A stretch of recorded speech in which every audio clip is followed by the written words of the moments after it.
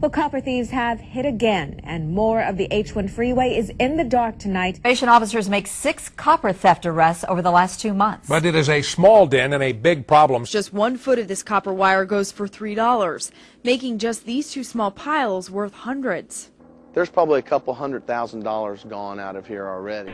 Copper thefts across green country continue to be a big problem. In tonight's Crime Tracker 3, one of the fastest growing crimes in the valley is costing taxpayers millions and putting safety at risk. We're talking about copper theft. Good evening, everyone. An airport left without power. A man badly burned, all apparently in the latest bid to steal copper.